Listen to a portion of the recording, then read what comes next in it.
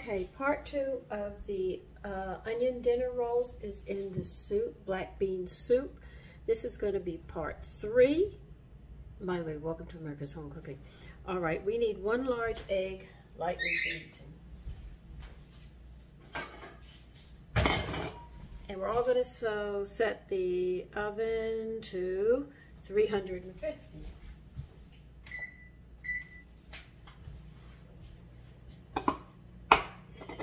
I just have things overlapping. I've got my, I'm making eggplant sandwiches today. I have them sitting in yogurt today instead of buttermilk. You can always put it in buttermilk, but why not be different and do it in yogurt?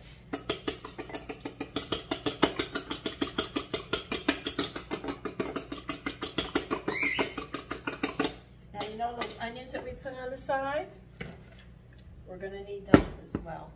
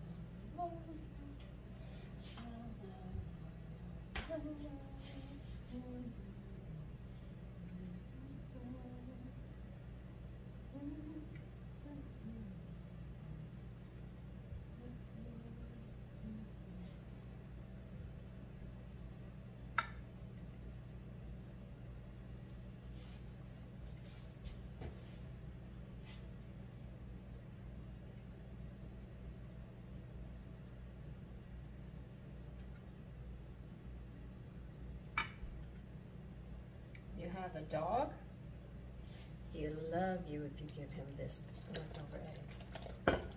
It's good for their coats, it really is. Put the cod liver oil in it. Oh boy, their fur will get so soft. You're going to take these onions that you've been chopping up early on. You're going to lay them on the rolls.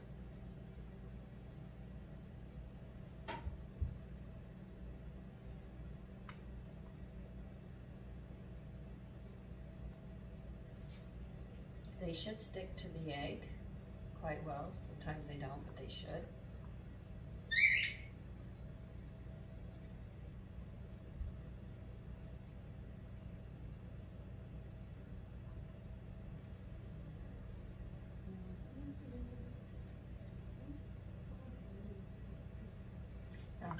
Just imagine these with a stew. Wouldn't that be good? I'm not making stew. I didn't buy stew meat this time. I bought short ribs. I went, ouch, while I paid for it. Then a friend who works there sat there and said, I love short ribs in my room. You can't afford them. I said, I know, I just, just do the best I can. So now we have to wait for this oven to get up. And when it does, you are going to be cooking them for 25 to 30 minutes. I'll show you, I'm not going to show you when I put them into the oven. I'll show you when they're done.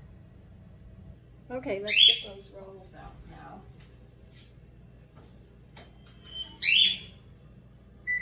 They smell delicious. I am not going to lie to you. Here they are. Don't they look nice? They really, really do. I don't have a place to put them.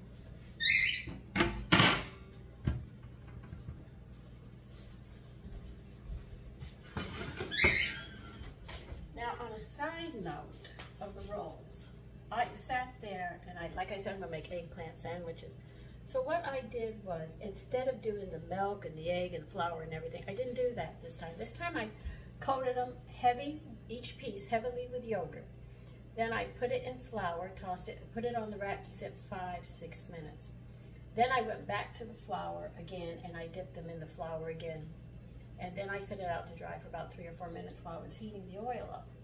And what I noticed was, what I was doing was I was frying the flour to hold the moisture in. Now if you add salt, to the egg or the milk or the flour, salt is a drawing compound. So it's going to draw the fluid out of your eggplant, and it's going to be mushy unless you eat it right away. Now, I'm not saying that mine aren't soft, but this is what they look like. It almost looks like toast.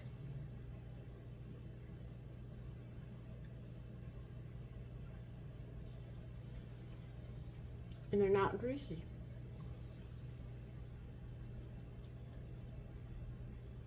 So what the flour did, it became a crust on it. See, when you add the milk, they're going to get soggier. When you add the egg in it, it's going to get soggier. You add the salt's going to draw it out. So you end up with mushy eggplant that has a high grease content in it. This turned out very nice, and make sure that you don't overcook them. All right, so take care.